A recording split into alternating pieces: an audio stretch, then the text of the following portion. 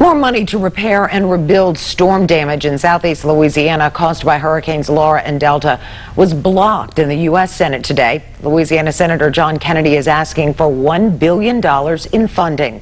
News 10's Mark Rigsby has details on the senator's request and how it would be paid for and how the bill hit the wall. Mark. Yeah, Tracy, it's called the Gulf Coast Hurricane Aid Act. Senator Kennedy says it would provide critical relief in response to the damage caused by two major hurricanes last year. He introduced the bill today on the Senate floor. Hurricanes Laura and Delta did widespread damage. It's been roughly 1 year since the storms slammed southwest Louisiana. Some of the damage from these storms still remains. The damages are in the billions and billions and billions and billions of dollars. And my people need help. Senator Kennedy is trying to get more money for hurricane recovery by introducing the Gulf Coast Hurricane Aid Act. It's a bill he's trying to fast track. It was introduced for unanimous consent, but it was blocked. Kennedy says the only way this bill gets passed is with support from President Biden. But so far, there's been no luck with the White House. Our congressional delegation is going to chase the White House like a hound from hell until they give us the answer that the people in Louisiana deserve.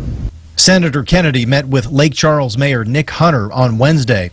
Mayor Hunter says there is still a great need for funding to help heal the city. Lake Charles has been hit by four federally declared natural disasters over 10 months, more than any other American city, and we're asking for the same type of supplemental disaster aid that other communities have received. The bill would put $1.1 billion in the Community Development Block Grant Program for long-term disaster recovery. It would be paid for by using a chunk of money from the sale of C-band spectrum, which netted $80 billion last year. That's money already in hand and would not cost the federal government any extra. And Senator Bill Cassidy of Louisiana is also a co-sponsor on this bill. Now, Senator Kennedy says he has asked the White House for support from the president in writing so the bill would pass. Right now, the bill is not dead. It's only on hold.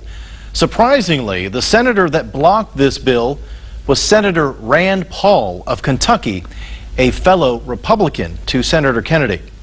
Mark Rigsby, KLFY News 10.